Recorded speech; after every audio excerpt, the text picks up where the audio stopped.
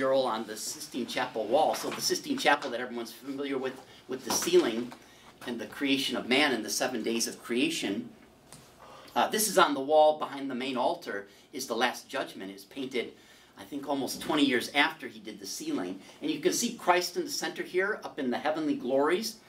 And then right next to him is Mary, and she's standing to Christ, his right, and that's where the wound is. You can't see it on this reproduction, but where that soldier stabbed the side of Christ and the blood and water flowed out, that wounded side is on his right side, is what Michelangelo's depicted it, and that's where Mary is.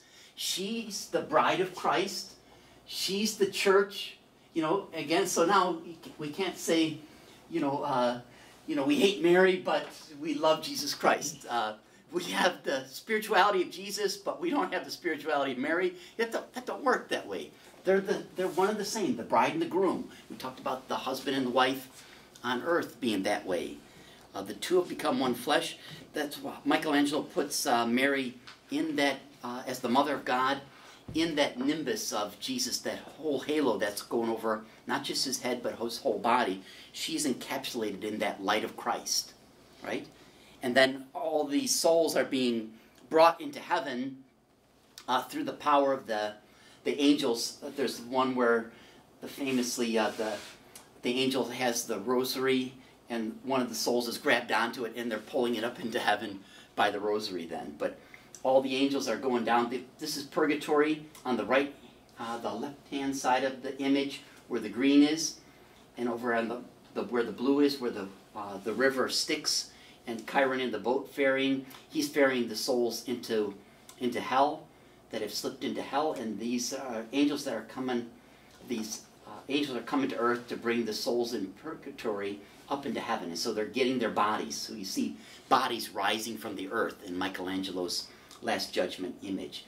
And then up in the clouds where Jesus and Mary are all the saints that have already risen to glory. They already have their, they're given their bodies at the same time we are then. You can see St. Peter with the keys, and St. Bartholomew with his skin dripping from him then. But I just brought it because of that image of Mary being right next to the Christ, because that fits in with chapter 11 then, with Mary, Queen of the Angels. So this is really, if we just read that first paragraph, I think we get the summation of the chapter, because she really spends more time talking about the angels and their importance than she does about Mary. But she says,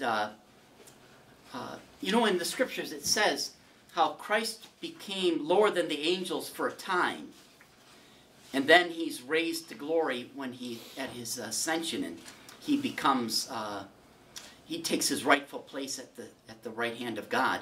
But it says, Christ is raised above the angels, for he is the incarnate Word. He is the second person of the Trinity. Though he is true man, he's also true God. But for a time, when he was one person with these two natures, and he came to earth and was born, he came under the influence of the angels. And so did Christ have a guardian angel? Well, we have a guardian angel because we have a body. Jesus had a human body. Jesus must have had an angel. Because he's a priest, and he's the perfect priest.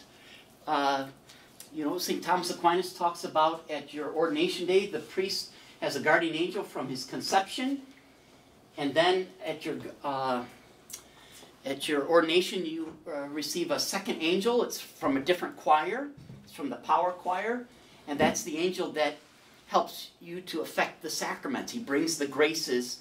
Remember Jacob's ladder. And Jesus says to Bartholomew, you know, I saw you under the fig tree. He says, oh, truly you are the Son of God. And he says, do you believe I'm the Son of God because I saw you under the fig tree? You'll believe I'm the Son of God because you'll see greater things than that. You'll see the angels of heaven ascending and descending on the Son of Man. And so that Eucharist that Bartholomew is going to be able to celebrate as a priest, it's the angels that take the bread to heaven and bring back the body of Christ. It's the angels that take the wine of the Mass, the blood of Christ, and they bring back the blood of Christ. It's those angels continually ascending and descending on our altar is what Jesus is saying Bartholomew's going to have a vision of in the future when he's a priest. You'll see greater things than me seeing you under the fig tree. You'll see angels ascending and descending on the Son of Man to bring the Eucharist into your hands that you celebrate as a priest. Right? And so we see those two angels in John's Gospel and in Luke's Gospel. I think it's the two. We see those two angels. They are speaking to Mary Magdalene when she bends down and looks into the tomb, and she sees the two angels, one at the head and one at the feet of where the body of Jesus had been. And they tell her, "What are you looking here for? He's risen. He's gone to the Father. You know, he's not here anymore. Go tell his disciples." And so Mary runs off. She sees those two angels that were Jesus' guardian angel and his priestly angel. She sees them at the resurrection on Easter Sunday morning. Now, the other gospel, Matthew, only talks about there being one angel. But Luke and John, they talk about there being two. Mary Magdalene had the witness of the two. Okay? Because she goes into then more about talking about how Mary is the queen of the angels. So she says, just like Christ, he's raised above the angels, but for a time when he was here on earth, angels ministered to him. And remember they said he fasted for 40 days. And then angels ministered to him and brought him food after he's in the desert for the 40 days and tempted by Satan. Remember? So we see these angels throughout Scripture. And he's under the power and the influence of other angels. So that's why the devil comes to Jesus and tempts him the 3 times. Because what's the devil doing? He knows he's not going to get the divine nature of Jesus Christ to sin. Because how can you sin against yourself? How can you deny the truth that you are God? But Satan says, can I work on this human nature of the Christ to get him to sin? And so that's why the devil sees this is my only opportunity to get this unique thing that's both God and man to sin against God is to attack Jesus in his humanity. And so he gives them the 3 temptations, right? He's trying to work. So the Christ is under the power of angels, we could say. Even though he is the one that created those angels. As God, in his one nature is that it's divine, it says in our creed, and that's why we have to talk about this for RCIA, we have that one line in the creed, one God, the Father Almighty, maker of heaven and earth, of all things visible and invisible. Right there, when we say in the creed, he created the invisible things, that's where we're proclaiming the existence of angels. That who created those angels? God did. Remember we had that problem. Mary's the mother of God, but we don't want to let people think that Mary originated before God. We can't have people thinking that angels existed before or at the same time as God. No. God is the creator of everything, both the visible and the invisible. So he created those angels that we can't see. And that were over Christ for a period in his life. They had power over God. They tempted him to sin. And yet they're the creature tempting the creator. Yeah, but don't people do that all the time? What's that? Tempt the Lord.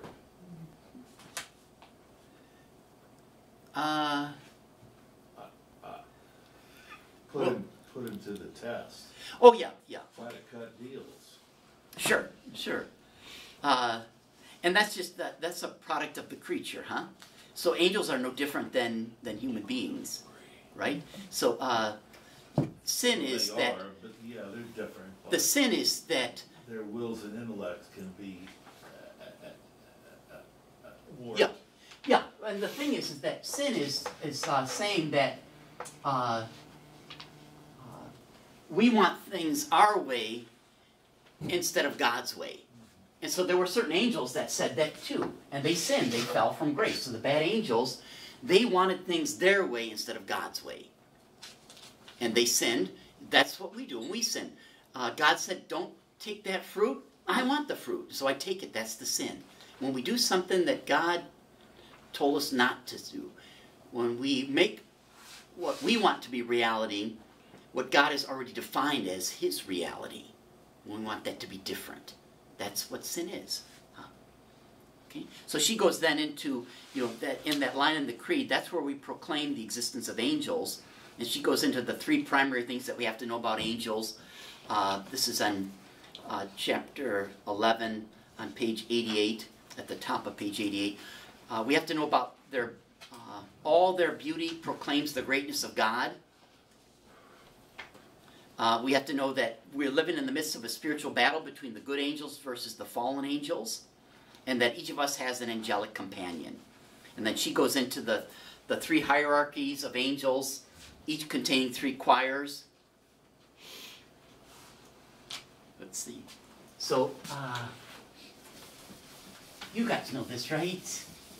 I think we've hit on this before, but so she's ultimately getting to the point that Mary, when she is assumed into heaven, that dogma that we talked about, or Pius XII told us of in the document, when Mary she ascends to Christ's right, to her spouse, Jesus Christ, which is her son. So this is weird stuff, right? She is given, if Christ is the king of heaven, so God the Father is the king, that makes Jesus, if he's the son, the king's son is king, and the Son and the Father in the Assumption of Mary are glorifying Mary, making her the queen of heaven. And so now Mary then has even the angels at her disposal. Even though she's under the influence of angels, just like the Christ was, when she is assumed into heaven, body and soul, she becomes the queen of the angels. So all the angels are underneath her. And then there's the three choirs, or the three hierarchies of angels, and each hierarchy has three choirs to it. And the choirs then become the job descriptions of the angels. And so we have that sleeping cats, think dogs vicious, purring pussycats, acknowledge acclamations. So that's how we get the letters. So then it's the seraphim, the cherubim, the thrones, dominions, virtues, powers, principalities,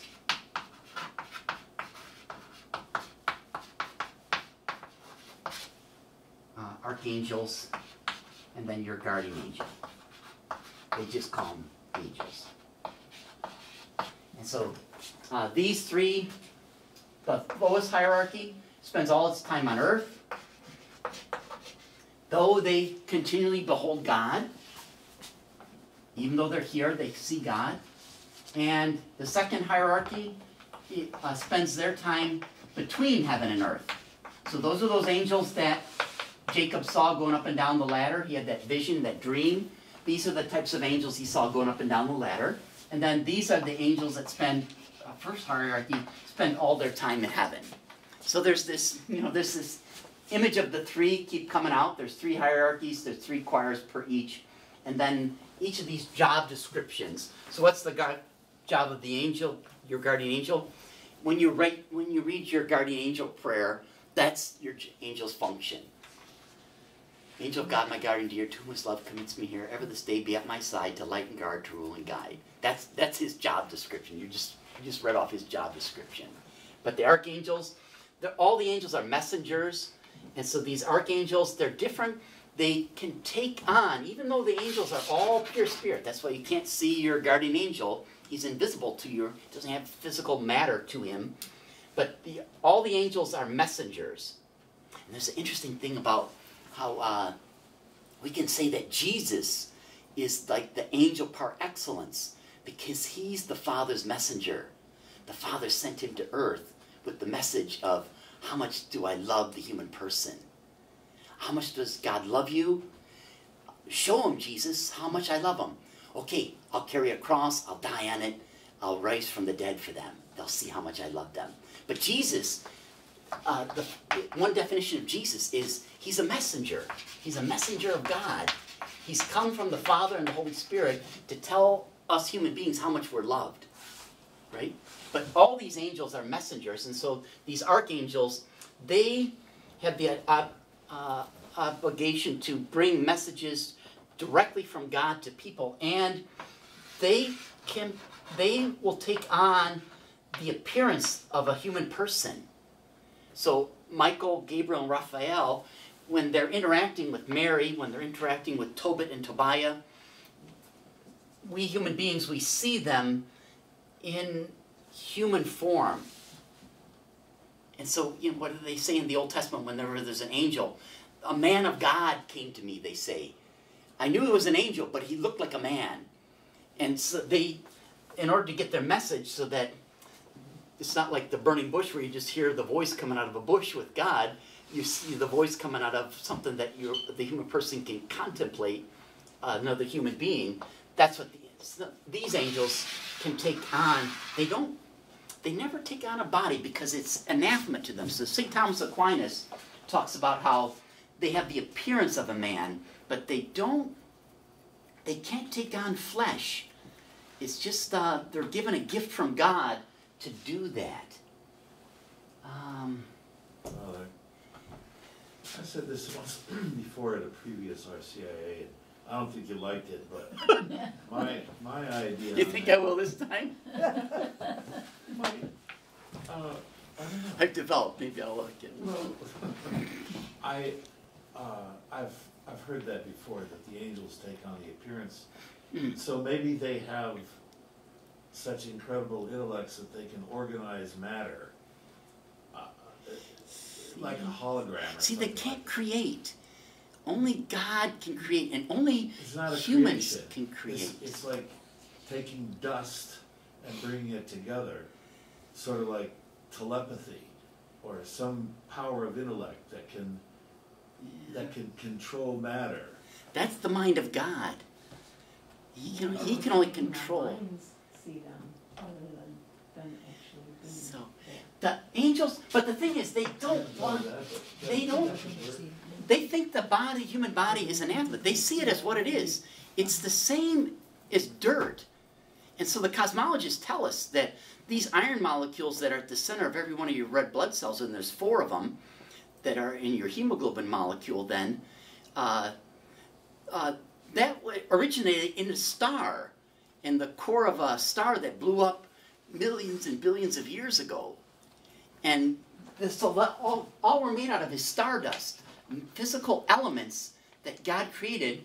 You know, God created the original hydrogen and helium molecules of the Big Bang, but then all those other heavier metals that are in our body, they were created by the fusion of these smaller molecules together.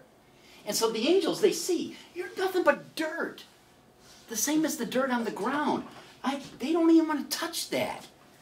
The only reason an angel, they can get the archangels to personify a body, or take on a body in some form so that we can have it, is because when the second person of the Trinity became man at a finite point in time, all of a sudden, now they've never seen something take the divine take on particulate matter. So you see all those Christmas cards that you get in the mail, all those angels, they're looking over Mary's shoulder and they're adoring. They're like, oh, look at God. He's in human form, holy cow. And the angels are so excited, they go to the shepherds and they sing the glory to them and they teach them the glory. Something great and fantastic has happened that's never happened before. God has taken on flesh. Go to Bethlehem and witness it. The salvation of man beginning. Once the second person of the Trinity becomes like this, then all of a sudden, now your angel looks at you in a different light. And remember I've told you this before. Your angel looks at you and he sees a replica of Jesus Christ. He thinks you look like Jesus, just like God the Father thinks you look like his son. Even if you're a woman, your angel says, I've got this little replica of Jesus that I'm supposed to take care of. Don't I have the greatest job in the universe? And these angels are like, I'm the 9th choir in the 3rd hierarchy. I'm at the bottom of the cow, what do they call it? The pecking order. I'm at the bottom of the pecking order, but I get control of somebody that looks like the second person of the Trinity. And it's my job to make sure that they are part of the body of Christ for all of eternity. So now all these guardian angels, they have a function that they're almost the envy of all of these angels. And to the despise of the devils, or the demons, that why does God like this creature more than us? Why does he like this one that's a particle and a soul better than the one that's just a soul? We've been around longer. We'll never die. We don't have a body that can die. Our souls are eternal. We know everything. They have to learn everything, and then they don't even learn it right. And some of them don't have the capacity to learn anything, and they don't. You know, they drop out of school or something. You know, but these angels, the body is like anathema to the angels. I think of what the angels look at us like is like what we look at ants like. Yeah. So we look at a bunch of ants and they all look the same. Yeah. And we wouldn't want to be one. Right. But if God had become an ant, then the angel's like, wow, holy cow, look what God did with that lowest creature. Right. So like that's how I look at it. Yeah. You know, Yeah. from our point of view, we wouldn't want to be an ant and they all look alike. So looking at it from the angel's point of view, we're like ants. But because the second person of the Trinity became man, all of a sudden they realize that they're going to be, they know what the pecking order of heaven is going to be like. It's God, it's all of humanity, then it's the angels. So right now, remember what that's line, we started with that at the beginning of the chapter. She says, Christ is raised above the angels, but for a time he was below the angels. Same thing with Mary. She's purely human, yet she too will be raised above the angels, for she's the mother of the King. She is by his side as queen on account of her assumption, body and soul into heaven. She is entirely raised up in glory. The same thing's going to happen with us. We're going to be raised up in glory, and we're going to be above the seraphim that are closest to God right now. We're going to be above them. And so now these angels are going to say, na na na boo boo, I took care of that one. And because I took care of that one and they're part of the body of Christ, these angels are going to be right above the seraphim, because we're going to speak for them. We're going to say, God, make sure my angel's closest to me to adore you for the rest of eternity. And so now God flips the tables. I tell you, he always does that. He's going to flip the table on the angels. The lowest are going to become the highest are going to become the lowest. And that's why Satan is so mad. Because what is Satan? A seraph angel. And God wanted him to be at the bottom of the totem pole in heaven for all of eternity. He says, I'm not going to do it. I'm second to God. I'm the second angel. I'm the first angel that God ever created. The first thing that this triune God made was Satan. And now you want me to give up my place, second to none, to be the lowest at the end of eternity? I won't do it. And so what does he want to do? He wants to make sure you stay what you are, dirt, beneath me. And so any of the human beings, if there are any, or if they wind up in hell, those human beings that deny God and his love for them, they'll be beneath Satan, and that's what Satan wants. Somebody's got to be below me if I'm going to be number one in my kingdom. I got to have somebody beneath me. What's the king if there's no subjects, right? You can't have a king without subjects. And Satan, he was going to be at the bottom. He was going to be subject to everyone above him. And he said, no, I won't have it. And he convinced all the other demons, and they say that St. Thomas says that they fell from every choir. St. Thomas thought, except from this one, from the lowest. Because those angels said, no, wait, oh cow, we're going to be the highest of the angels. If we're a good guardian angel in God's plan, we're going to be up here. We like that deal. So none of these angels probably defected. But some of the other church fathers, they think there was defection from all of them. But you can't. St. Thomas's reasoning is you can't have an angel, a guardian angel, defect. Because what happens to that creature, that human being that he was supposed to be in charge of? That would mean that God created a human being that was destined for hell. And God didn't create any of us. All of us are supposed to be up here. He didn't create any of us to be in hell. And so that's why St. Thomas says, none of these angels defected. None of them became bad. It was from these other choirs that they defected. And God had most trouble with these guys. And then you'll hear in the Eucharistic prayers, he had trouble with these guys. These are the priestly angels. These are the angels that handle the grace. Those the ones that are going up and down the ladder. It's either the closest to earth, but they're the ones that visit heaven. Father Randy's got a power angel. Jesus Christ, his second angel. His first angel's here. His second angel's from this choir. And this angel, when I say, this is my body, this is my blood, that angel takes as quick as a wink. I raise up that host. He takes the host to heaven, asks the Father. There's a priest down there from Sublette, Illinois. 8 o'clock on the Wednesday Mass in Sublette. On Wednesday, he's wanting this bread to turn into the body of your son, Jesus Christ. Will you do it? Yeah. Okay, quick as a wink, he brings it back, and that bread, I set it back down on the paten. It's no longer bread. It's the body of Christ. Same thing with the wine. I raise it, it's wine. I set it back down, it's the blood of Christ. That angel from the power choir took that quick as a wink to heaven, brought back the body, blood, soul, and divinity of Jesus. Brought back the grace of the sacrament.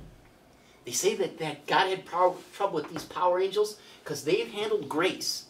They're bearers of grace. They're all messengers. What do? They bring grace from heaven to earth.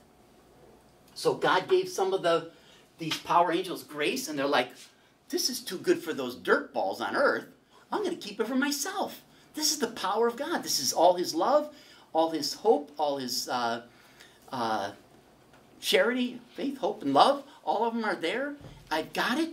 It's like they've got like a nuclear bomb. All this energy in the grace that God gave them, they just run off to their corner of the universe. I've got the essence of God here. I don't want to give it to those human beings. I'll keep it for myself. So God said in the Eucharistic prayer, the church says, God had trouble with these guys. Sometimes they're called the hosts. Remember? Because what's that Eucharist called? It's called the host. Sometimes he says, God had trouble with the host angels. You'll read that in Scripture every once in a while.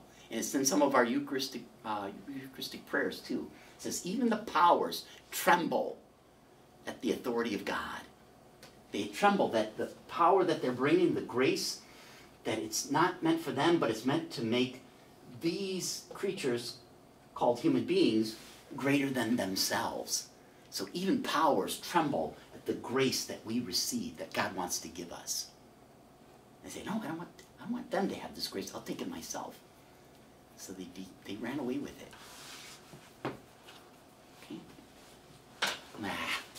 So then, there's just one funny thing in chapter 10. They just talk about some of the appearances of Our Lady. And they start with the Fatima one in 1917. Yeah. And it's just a funny line. You've got to read this. And that's why,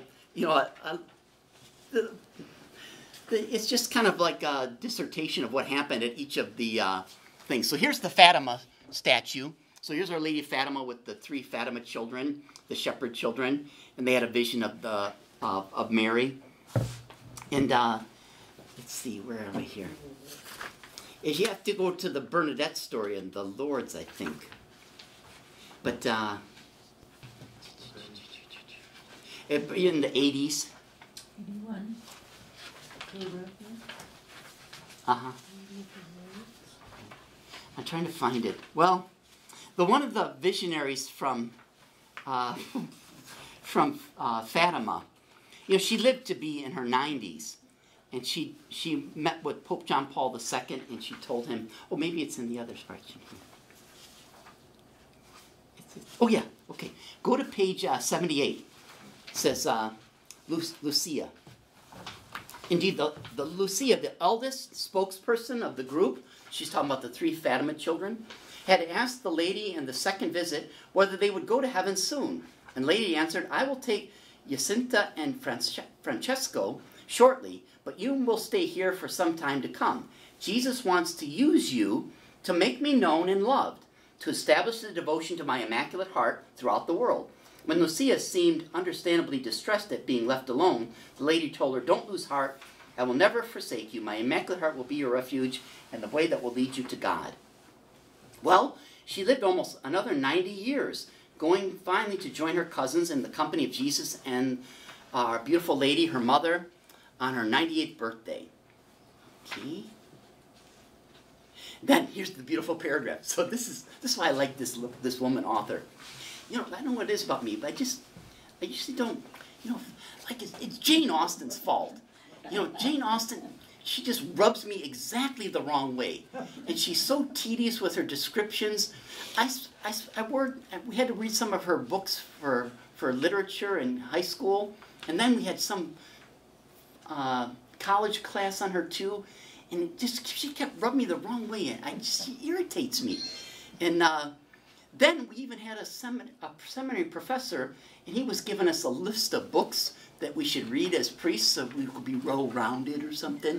And he has the gall to put Jane Austen in a couple of her works. And I was like, I'm throwing the whole list out because he put her on the list. So if you look at my books on my bookshelf, this is the only book that's written by a woman. It just came on the shelf a month ago. But listen, this is how beautiful this author is. In the years after the apparition of Our Lady of Fatima, Lucia did establish devotion to Mary's Immaculate Heart. Even more admirably, in my view, she kept a sense of humor while she did so. A cardinal who visited her when she was 95 recounted, when I told her that I had spoken about Our Lady of Fatima in Lourdes, she remarked, it's a bad idea to confuse Our Ladies. Our Lady of Lourdes, she said, would surely take it amiss that I had spoken of Our Lady of Fatima on her turf. The last secret of Fatima. Good point, Lucia. And yet, what are we to do with all these of Our Ladies? All these visions of Our Lady? So, you know, she's saying, so she's one of the visionaries, but this, she was talking about in France, in Lourdes, she was talking about the Fatima vision. And the people there, they love Our Lady of Lourdes more than they love Our Lady of Fatima, because it's in their hometown. It's like, you know, if Our Lady appeared in Sublette, and then somebody from Maytown came to our town and says, Our Lady appeared in Maytown, and this is what she told us. We're like, no, we're going to listen to what Our Lady of Sublette told us, right? Right? And so see the humor that Lucia had. She says, don't talk about Our Lady of Fatima and Lourdes. You know, just keep them separate and let the people have their devotions, you know. So there's all these, Our Lady Guadalupe's in Mexico, Our Lady of Lourdes is in France, different part than and Fatima's in Portugal. Our Lady of Mount Carmel is, you know, that's another one, vision that she had to Simon Stock. But Our Lady appears in different places, and she has a different message for a different time and a different people. And so it's just like, you know, the title of the chapter is Our Lady and Our Ladies, plural. And so she's trying to, what do we do with all of these different apparitions? Well, they all have their time and their place, and for their people and for their devotion and things. And we just go with it. So, you know, that's the beauty. And then you've got Father Randy confusing the whole situation, and Our Lady Most Admirable's feast day's coming up on October 20th and everything. I'll be on retreat, so you'll be scathed this year. You'll be safe from having me, you know, have a series of novena masses to Our Lady Most Admirable. But it's just a different spirituality. You know, our mother teaches her children, and I think this is the case. Like, my mom told me different things that she didn't tell my brothers. So that was part of the thing. Like, after, you know, now that Mom's been passed for a while, you know, we'll each have a different story, and my brothers be like, I didn't know Mom said that, or I didn't know she did that. She told me different things, but she told them things that she never told me. And so that's what Mary does. She'll tell her children, we're all her children, but she doesn't tell us all the same thing, because she knows we're unique, and she knows what she has to tell us that's best for our salvation.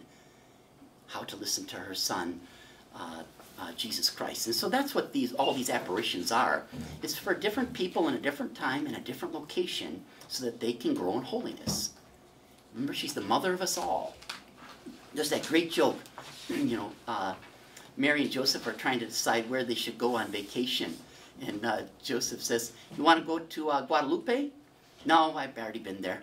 You want to go to Fatima? No, I've been there. Where do you want to go to Lourdes? No, I've been there too. And he goes, how about Medjugorje? Yeah, let's go there. Because that Medjugorje hasn't been approved yet, you know. So Mary's like, yeah, I've never appeared there. Let's go there for a vacation. You know? So. Don't the Native American Indians say that they think it was Mary that appeared to them? Yeah, so I think that one in Green Bay is there's the Marian apparition, and that's the only one that's approved in the United States. But there was an apparition up in Wisconsin there. What's that town? I don't even remember. Relevant Radio's always having pilgrimages up there. Probably won't go sometime, I don't know. But yeah, she appears all over, you know, and at different times to different people when they need her most. So, you know,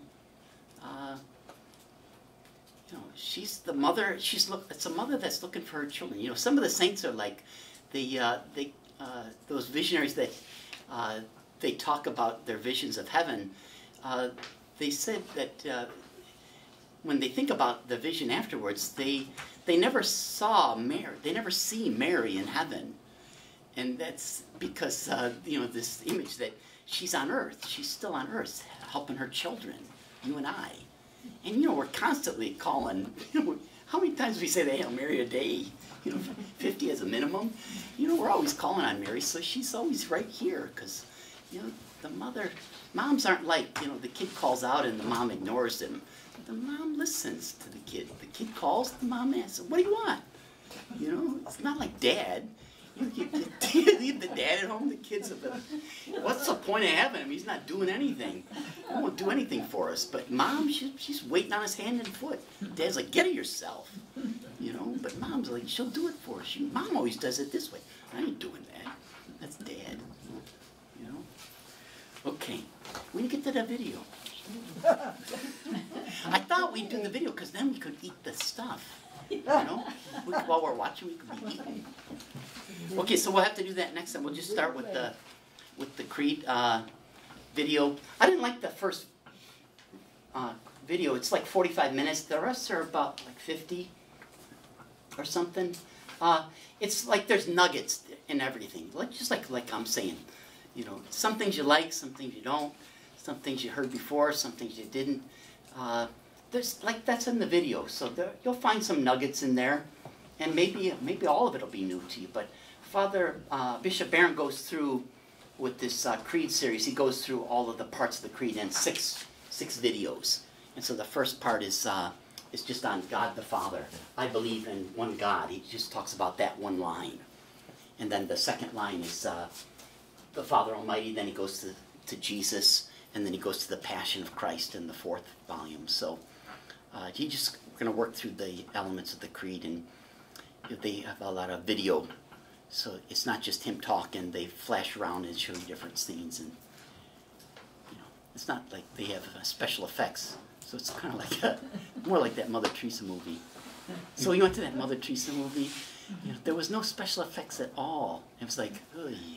It was just a documentary, and I'd heard most of it already, the quotes and things, so, you know, I didn't like as much as the other zealots that went up with us, but, you know, I'm looking around, and everybody's like this, we're wide-eyed and everything, and I'm like, okay. But we bought these sodas. Just the sodas, you could barely get your hand on the bottom of the thing. It was like over a liter, stuff like a gallon of liquid. And then we had these big things of popcorn, so we go in there. And Mark Lauer's sitting next to me, and he's like, Father, I feel terrible. There's all these emaciated people in the video because she's serving the poor in Calcutta. And here I am with this big bowl of popcorn. I'm like, Mark, you got the wrong idea. Mother Teresa fed those that were hungry. Just every time they say that, just take another handful of popcorn and eat it. I said, that's what I'm doing with this drink. There's no way I'm going to finish this. Every time they said Mother gave drink to the thirsty, I would take a sip of soda. And then when they had, they have all the convents that are missionaries of charity, they have the cross, and they said right next to the crucifix, right next to the wounded side, I thirst. Every time I saw that, I'd take another sip.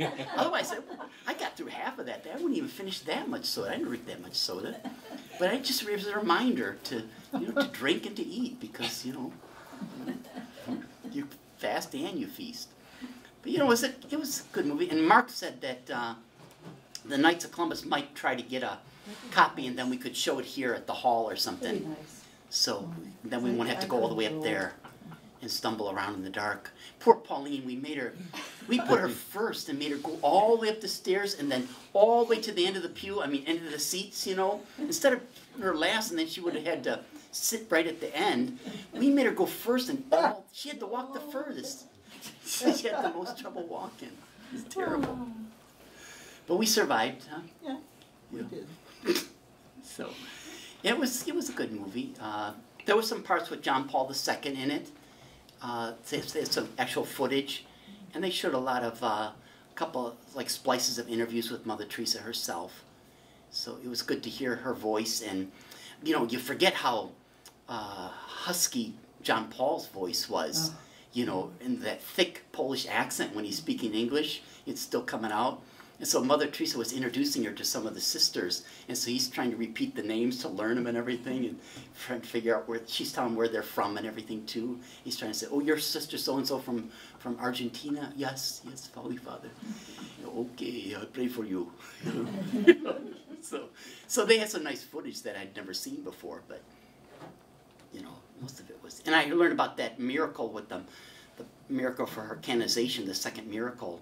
I hadn't heard that story of that man before. So there was some new things in it, even for me. But we'll try to get it here. If the Knights can get a copy, we'll just show it here then. Nice. So, maybe, yeah. We'll have coffee instead of soda and stay awake. Not big things, okay? Let's just pray the prayer to a loving God. So we won't have any more meetings in October. Next week I'm on retreat, and then the week after is the Finance Council from Sublette on that Tuesday night. So we won't have it until November. But I'm looking at November, I think. Is it All Saints? Yeah, we probably won't have it on. We'll probably have to have something on. Maybe we'll try a Thursday night or something, because Tuesday won't work because that first week of November either. So it'd be 3 weeks until we get something. So maybe we'll try something on a Thursday or something, huh? I'll look. Maybe it could be the last Thursday in October, the 27th, or maybe the first Thursday in November, just so we get something. And it's not a 4-week thing before we get another one. Okay? But let's pray the prayer to a loving God, and then I'll give you a blessing. We'll disperse. In the name of the Father, and the Son, and the Holy Spirit. Amen. The Lord be with you. With your spirit. We pray together. Loving God, may you see in us nothing that you have not given to us. Make our bodies healthy and agile, our minds sharp and clear, our hearts joyful and contented, our souls faithful and loving, our eyes keen to see your love for us, and surround us with the company of angels and saints who share our devotion to you. Above all, let us live in your presence. For with you all fear is banished, and there is only harmony and peace. Let every day combine the beauty of spring, the brightness of summer, the abundance of autumn, and the repose of winter. And at the end of our life on earth, grant that we may come to see and to know you in the fullness of your glory. And the Lord be with you. And with your spirit. May Almighty God's blessing come down upon you and those that you love, in the name of the Father, and the Son, and the Holy Spirit. Amen. Go in the peace of Christ to love and serve our Lord. Thanks be to God. Our Lady of the Assumption. Pray for us. Our Lady of Perpetual Help. Pray for us. St. Patrick. Pray for us. And Pope St. John the 23rd. Pray for us. Thank you.